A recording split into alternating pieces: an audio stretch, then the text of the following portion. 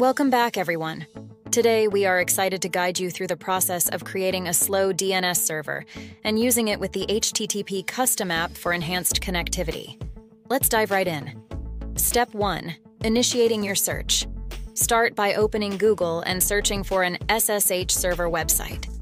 This will lead you to the resources necessary for your setup. Step 2. Exploring the website.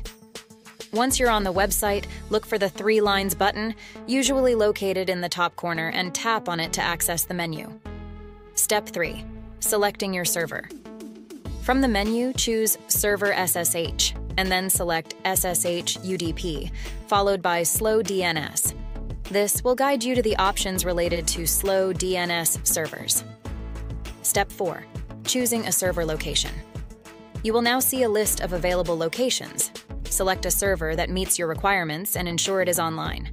Once you have made your choice, tap on Create SSH. Step 5. Entering your credentials. Next, enter your selected username and password and complete the CAPTCHA verification to ensure security. Step 6. Creating your SSH account. After filling in your details, click on Create SSH. A success message will confirm that your account has been successfully created. Step 7. Saving your account details. Be sure to copy all the account details provided, as you will need these for configuring the HTTP custom VPN. Step 8. Installing HTTP Custom now. Head to the Google Play Store and install the HTTP Custom app on your device. This application will enable you to use your Slow DNS server settings effectively. Step 9. Opening the app. Once installed, open the HTTP Custom app. Enable the Slow DNS option by ticking the box next to it.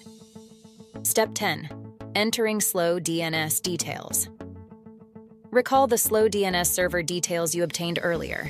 Carefully copy and paste these settings into their respective fields as illustrated on your screen. Step 11. Configuring additional settings. Next, tap on the gear icon to access further settings.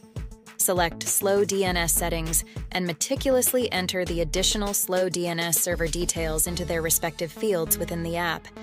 Once done, click Apply to save your settings. Step 12. Connecting.